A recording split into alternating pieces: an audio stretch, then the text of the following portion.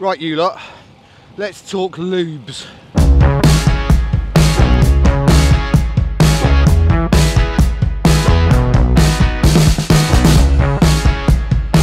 Those of you that have been watching the channel for a while will know that I've made a series of videos about drivetrain efficiency.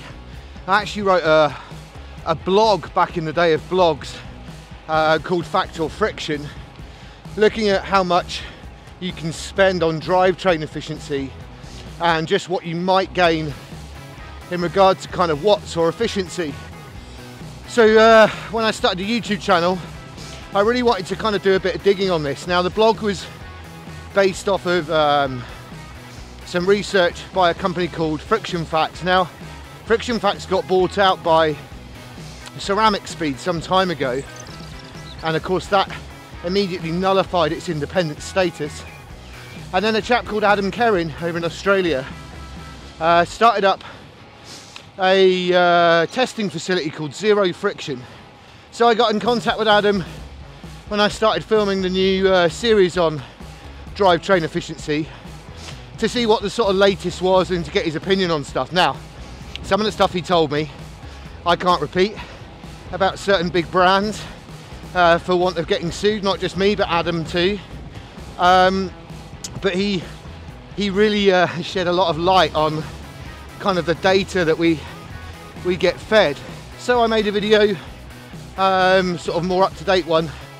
Skipping forward a little while, a friend of mine from the club, Adam, got in touch with me to tell me about a company called Tru Tension, who were local actually. The developer of the lube lived in the next town. Morning, chaps. So looking at Adam's research that he carried out on Zero Friction site, it became apparent fairly quickly that drip lubes, whilst very common, are actually for the most part extremely inefficient. Some of them deteriorating your drivetrain very, very rapidly, costing you a fortune in terms of chains and cassettes and group sets in general. There were a couple of lubes, strip lubes, that were very good. Squirt lube being one of them, another one being the Silka lube, but the rest of them were pretty inefficient, and some of them downright terrible.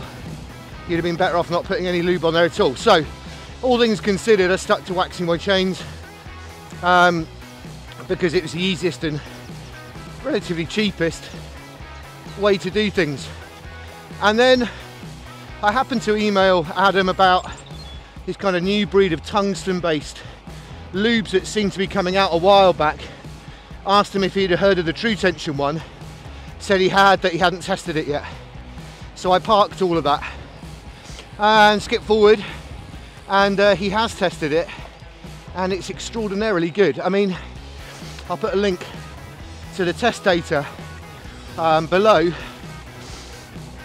but it's extremely efficient, and you can almost read the surprise in Adam's feedback.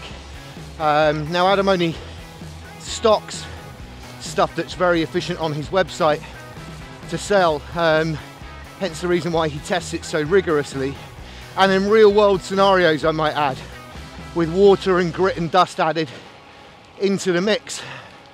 And so Tru Tension turns out to be an absolutely fantastic product, one that I sort of unwittingly lumped in with all the sort of average or poor lubes. It turns out it is easily one of the best on the market. So being that they were local, I contacted them a little while back and just said, look, would it be possible to get some stuff for the prize draw for the charity thing? And they got back in contact with me and said yes, absolutely, no problem at all. They sent me a bundle of multiple products, which is great, and they offered for me to become a brand ambassador. Now I absolutely hate that term, and I'll explain why. I endorse a lot of companies, and you probably won't have heard any of them. Mapex drums, Peisty cymbals, Vic First sticks, protection racket cases, Remo drum heads, and I've endorsed these products for 25 years, and they send me free stuff, or at least they used to, and I've given them some publicity where I can. So I'm used to the whole world of endorsements, and I've seen the change that's happened. Back in the day, you needed a record deal and a gig to get free stuff in return for the publicity that you can give. Now, that's the thing that a lot of people skip. They hear the free stuff bit and go, yeah, cool, free stuff. They don't realise that you have to give the brand publicity because it comes out of their marketing budget. And so I've seen the change from professional musicians getting support from drum companies to people with 50,000 Instagram followers but no gig. And that's the same across every industry, really. Is it a good thing or a bad thing? I have no idea. I mean, ultimately, the only thing the brands care about is about getting their products out there for people to know about. Now, I have shied away from this idea of brand ambassador programs or endorsements or whatever, because my industry experience says I'm not a pro triathlete and I don't really have that much reach. I have just over 1,000 subscribers. I don't really think I've got that much to say for myself really in terms of race results, certainly not in the last 6 years anyway. So I do find it all a bit strange. So they've offered me a bit of a discount on their products in return for a bit of publicity. And you know what? They're a small independent British company.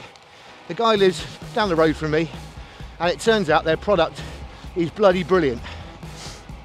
Independently tested bloody brilliant, not me going, oh, check these flapjacks out, or check out these recovery stockings or something.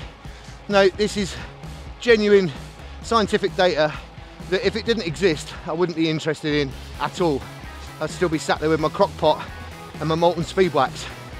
So I'm going to be using this stuff and giving away some stuff from here on in, really. That's the plan, because I've got a huge amount of time for people that do stuff like this. Both Adam, Kerrin and Tru Tension as a brand. They were actually on Dragon's Den a little while back and secured some really good funding to promote the company.